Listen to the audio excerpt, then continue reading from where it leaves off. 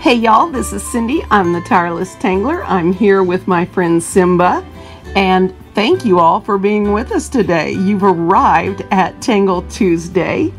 Simba says woof to all of you doggy and kitty pals, and let's get started. Today's tangle is going to be a really pretty one. It's called Fairywing, and it is by Joan Stark. I believe she's from Ohio. And as always, the step out for this can be found on tanglepatterns.com. So this tangle starts with a random curvy line, and you want to put lots of little curves in it.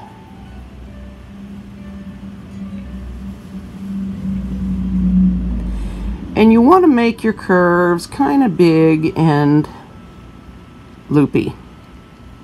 That's pretty big and loopy.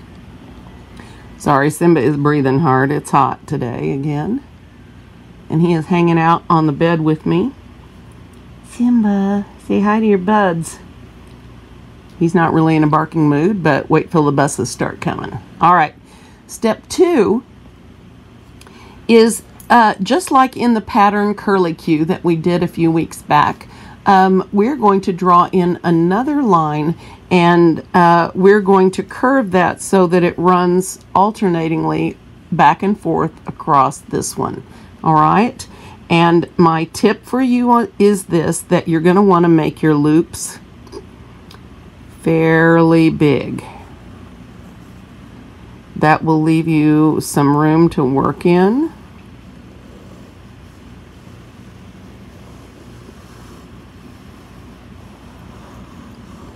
The bigger and loopier you can make these, the easier your life will be. Let's see if we can back up off that. Now, this is where the magic starts.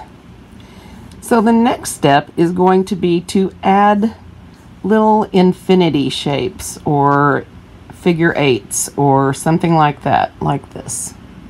And we're going to do that on each place where the lines cross over. All right? And you don't want these too big or too small, just kind of make them kind of narrow so they fit and you've got room for other things. And each place where the lines cross, we are going to, whoops, put one of these in. I should have made that a little thinner, I think. That's going to be all right though. So let's make these a little thinner. There, that's better.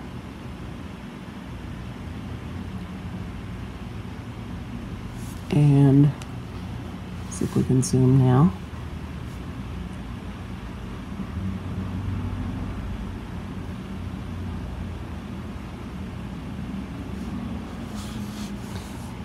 And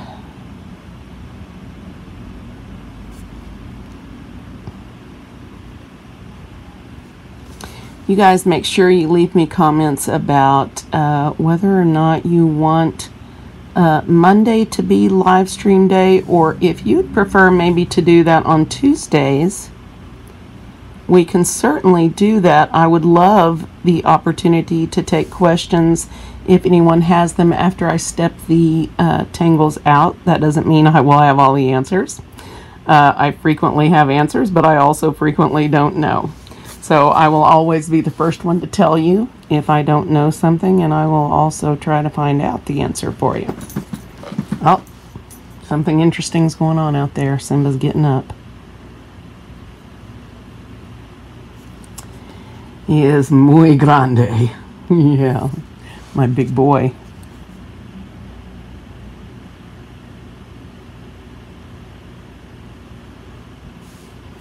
All right, almost there. These little shapes are going to be the innards, if you will forgive the colloquial comment, the insides of a little wing shape, if you will. Now, once you have these at each intersection, here's what we're going to do next. Let me choose this one so that there will be room here for you to see where we're going with this. So we are going to, still can't get this light right. We are going to start at the center where these lines cross, and we're going to come up and make a little leaf or wing shape here, like so, or a petal, flower petal shape. And we're going to do that on all 4 sides. Yes. I wanted to mention you all should go and check out Joanne's or Joan's, sorry about that, Joan, her tangle step out and her art that goes with it on Tangle Patterns. Really beautiful, and she has all kinds of fun embellishment ideas on there, and it's definitely worth checking out. Thanks for an awesome tangle, Joan. That is something that it's not my best thing, and that's okay. Some people were meant to come up with those, maybe, and some not, because I know people that come up with them constantly, and that's just not something I guess I'm blessed with. That's okay with me. I am happy to explore them after other people put them together. And I've got a couple from friends that I'm wanting to do.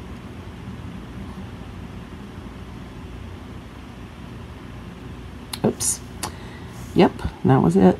I was going to put another one in there, which, of course, you could do if you were wanting to, well, I guess technically I should try to keep my lines within that. You can see now, though, why making these loops large is a good plan. Otherwise, you are really hunting for space. It's just a little bit easier to keep in control of it all. Just let your space guide you.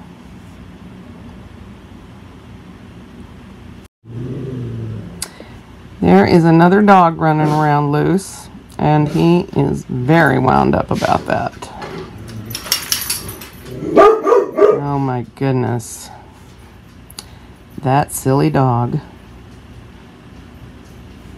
And you can see I'm just drawing behind anywhere where they are crossing paths with something already there.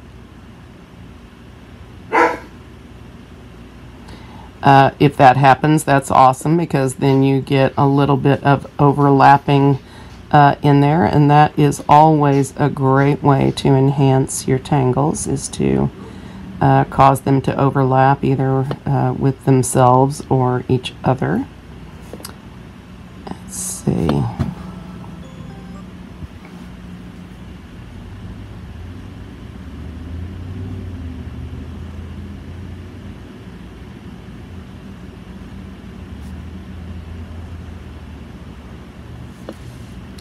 Simba, in his exuberance, has just knocked over a big basket of pens.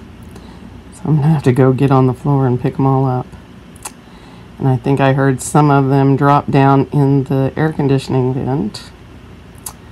Something to look forward to. Alright, I can't get mad at him. He's just being him. And who else would I want him to be? Ooh, that one's quirky. I like it. Alright, now almost there. So pretty cool. So you can lower this down just a tad. There. And you can sort of see. Now for the fun. You can, in the step out, she has another little loop added now inside, which you can definitely do. Makes it very interesting. I have also tried my standard flower petal thing, or leaf thing, whichever it happens to be at that time. And that I actually like, especially with the dots, adding some density. I like that. I like that effect. What else could we do? We could just put some little hatch marks to add some density down there. So that would be something. I'm not particularly good at that, but that's okay too. We could, wonder how this would look if I added a little rounding in here in the middle. I don't know. That's not as effective as it could be if that, yeah, anyway. They don't all work out. That's the fun of this. We could put little orbs in here.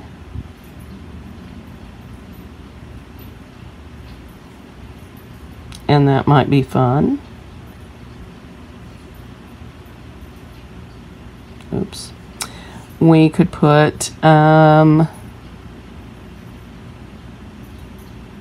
hatch marks going the other direction. And that would make it look sort of bee-like. You could certainly stripe these if you wished. But these are pretty cool. Whoops, I did that the opposite direction, didn't I? All right, down from the top. There. So I like that. Anything you want to do to these to bring some interest into the middles, yeah, I think is fine. Absolutely fine. So after you play with the middles, then she has decorations coming out, little tendrils of, and in her art she puts zinger on here. Let's see if we can do some of this. She has got some little spirals coming out like that.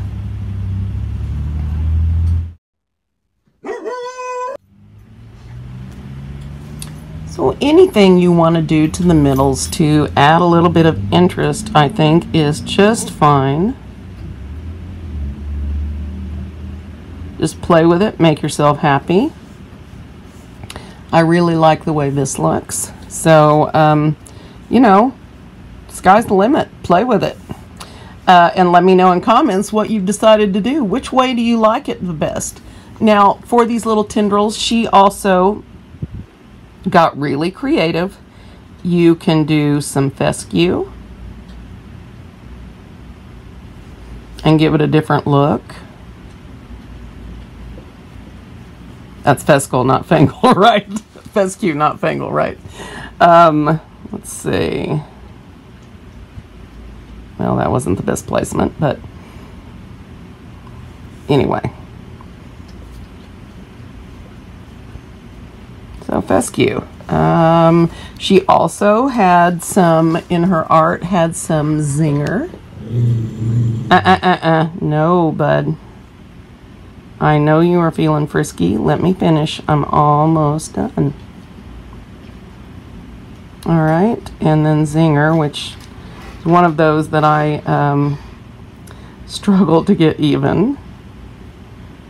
Mine always look like a little misshapen sort of muffin top mess. But anyway, so zinger, also a really, really cute idea with this. So all of these little decorations you can do as you like.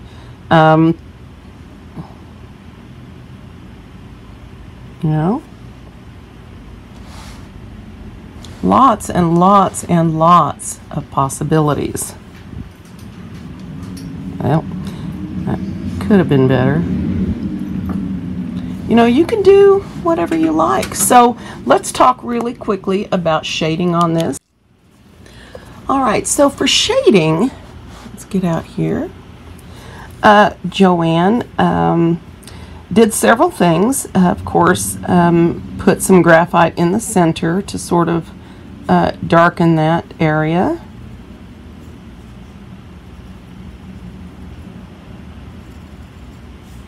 And I'm not doing a careful shading job, just, in fact, is there a tortillon anywhere in the building? There is, yay! All right.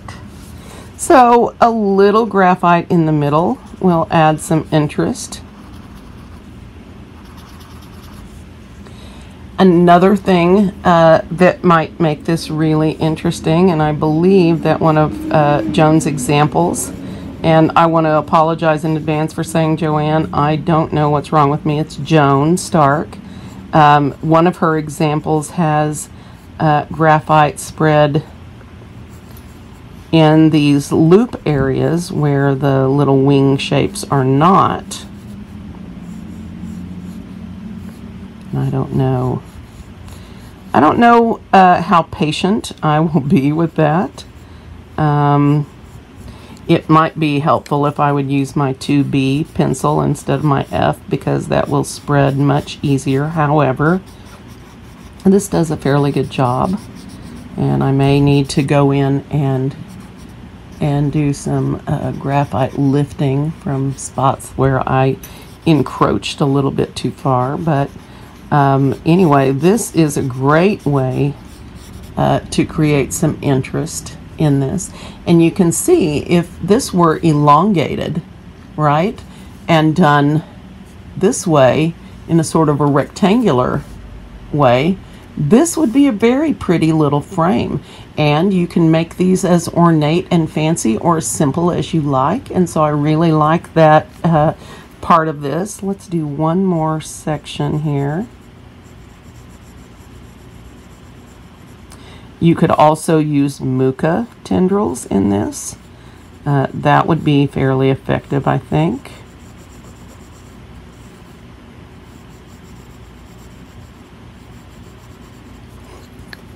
Let's see how we do with this.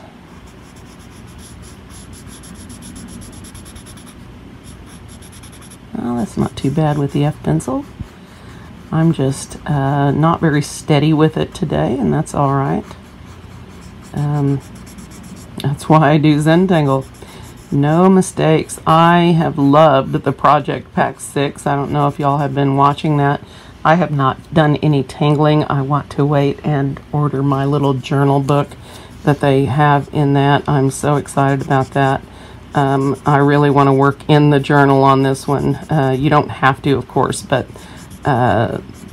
it's going to be hard to replicate an ink-stained page, if you will.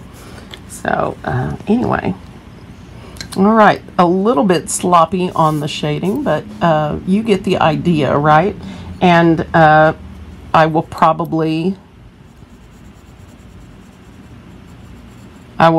use this tangle this week in our zine project. I really, when I came across it in my newsletter from Tangle Patterns, I thought, oh, that would be such a good thing for dingbats. Now that's a little bit too much. The other thing that might really finish this off nicely would be to add some line weight or rounding here. A lot of times when I get these patterns and they look sort of blech, nothing wrong with this. I'm not saying that, but just to enhance it a little bit. I think a little rounding maybe between the petals might be nice, and maybe accentuating the wing lines.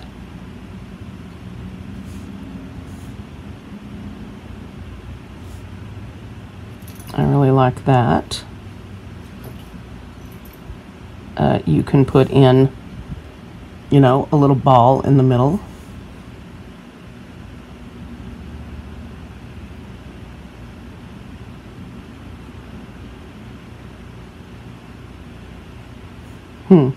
Interesting. Sometimes I just like to sit and play and wonder what would happen if I did this and do it and see. And that's a fun place. That's why I frequently refer to it as playing with the tangles, because there is a lot of play involved in this. I might work with that again when I try this again. I don't know.